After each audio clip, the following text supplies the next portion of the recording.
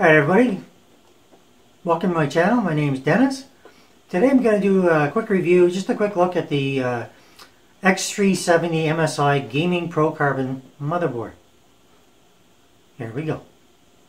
Okay, so I'm going to build a Ryzen computer. I want to have a good motherboard that's going to be able to support everything I want to do, whether it be an AMD graphics card or an NVIDIA graphics card, because down the road I might change my mind depending on who has the better product. So this is the MSI Motherboard X370 Gaming Pro Carbon. And it has the Mystic Light RGB, and of course it says it's VR ready. So let's have a look and see what's inside the box.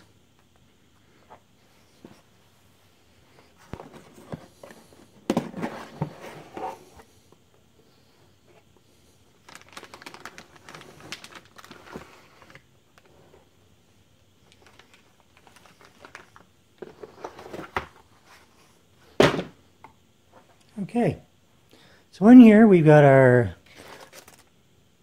drivers and utilities disk.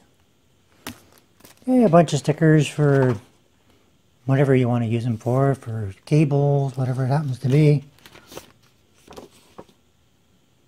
And of course there's a thank you for choosing an MSI product. You have your quick installation guide.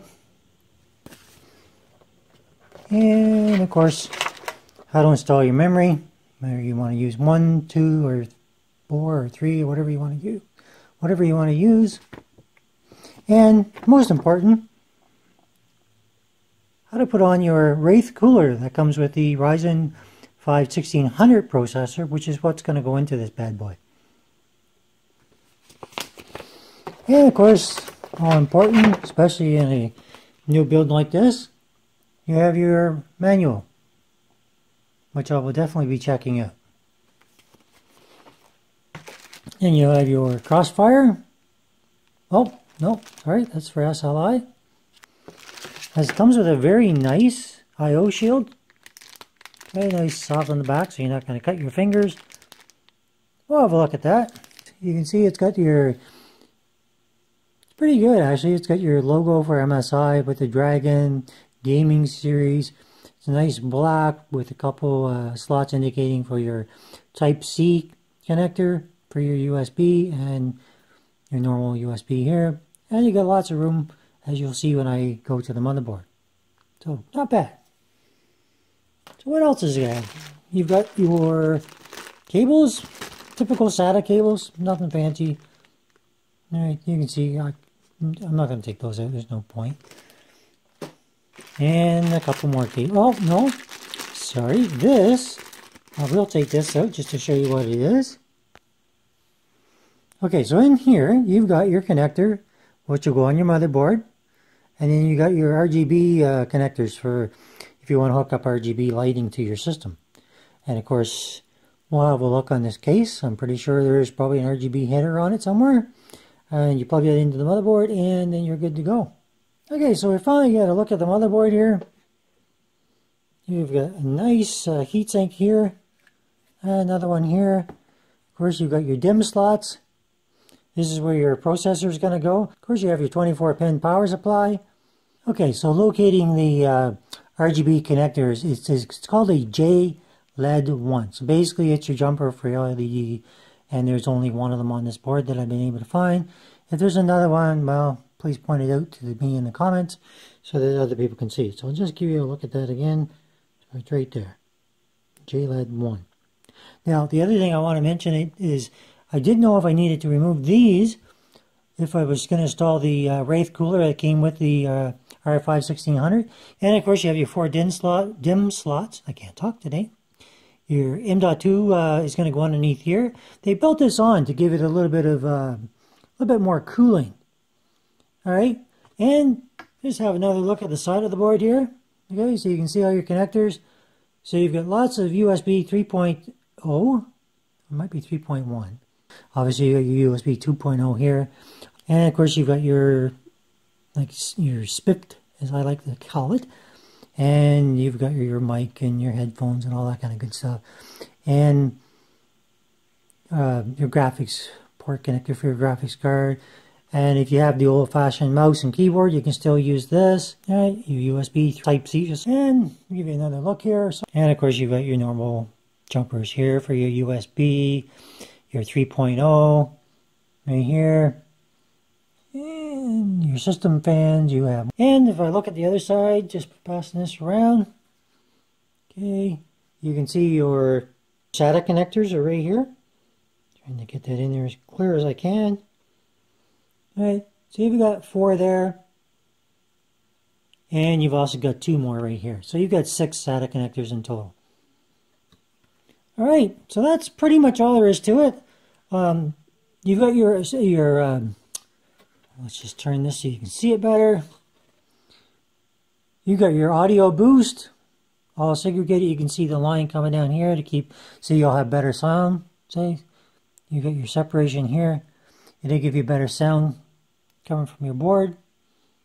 And it's got steel reinforced for your graphics cards, because we know that the new graphics cards are pretty sturdy and heavy nowadays. And moving to the side here again.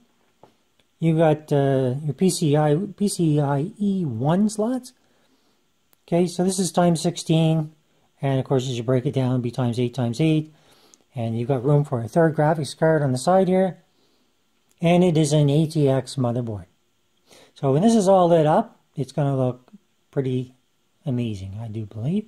And I'll show you that, because this is going to be not just a motherboard review, but I'm going to show you what it looks like in the case. I'm going to give you a quick look at the back of this.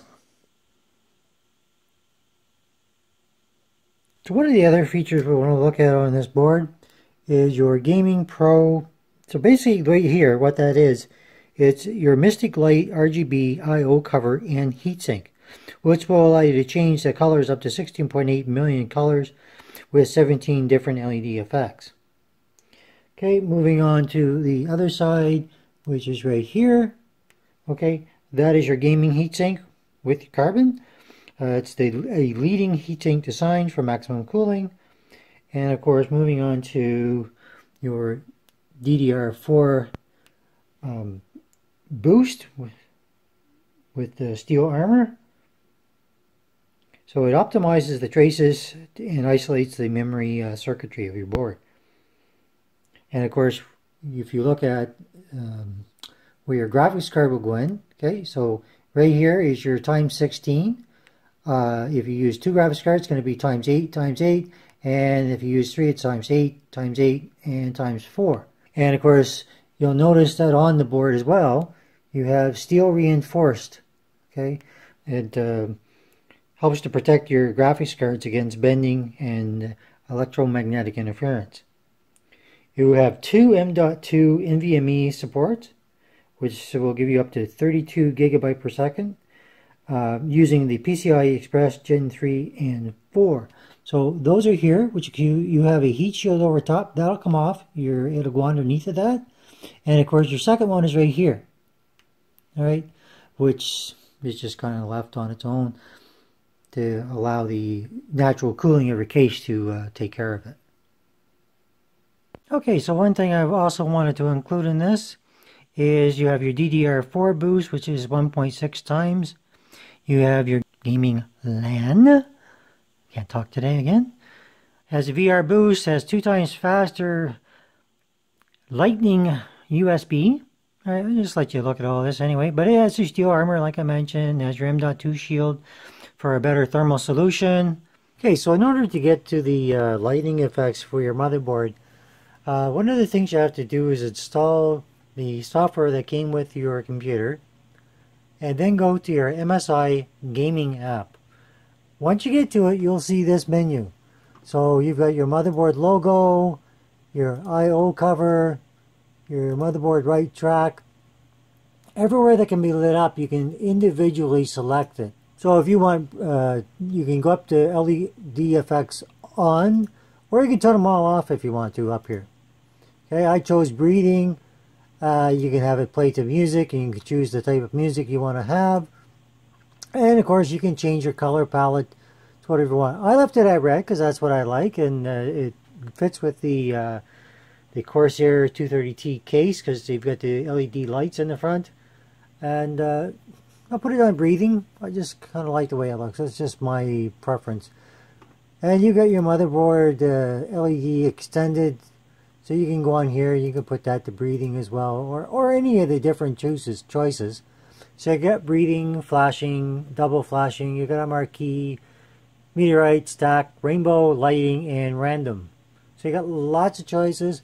I like the fact that the MSI gives you all the individual choices for your motherboard to light up whatever you want. Individually, you can have a whole scheme of different colors going on. So I think that's great. And of course, one of the other things I'm going to point out, so I'm just going to get out of here, is you've got your LED, you've got your, like all your different DRAM and CPU fan, all that kind of stuff that you can play around with. And let's see, I'll go back to that. If you have any questions of what they are, you can click on the little icon here. It'll come up and kind of basically explain, like you can, Uni Engine Valley is a new benchmarking tool. So you can go ahead and use that. Alright, so you can choose whatever one you want and go ahead and play around with it. And because it's new and it's a Ryzen, there's so much more to explore. It's kind of like learning all over again, which for me is amazing. Unfortunately, I'm building this for somebody else, so I don't get to play with it a whole lot, but I get to play with it until they get it. And here you've got iRest. So what this does is you can change it to gaming, for a movie. iRest is basically the blue light. So it'll change the screen so it's easier on your eyes for long term. And of course you can do your own customization. You can overclock it. Now any of these that you click, if you go click on overclock, okay, now this one says it doesn't support this function. Now that's probably because I got the Ryzen 5 1600. But I mean, if you know how, you can tweak it and probably do that. Or maybe I'm just doing it wrong. I don't know. Like I say, it's a new processor for me, and it's a lot to learn. You can go into gaming mode, and of course then you got to restart your system to make it effect, which of course would be a good idea to do.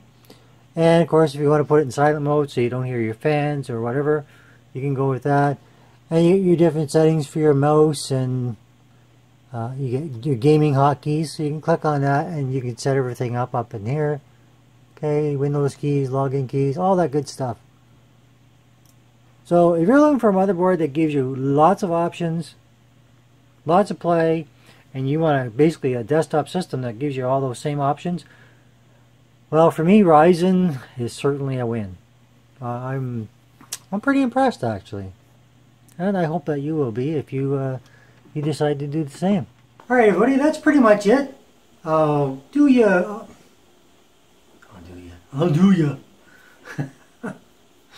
Yeah.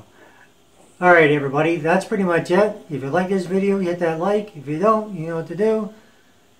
If you like the videos, you want to see more, please subscribe. I had a few lately. I'm moving up there a little bit.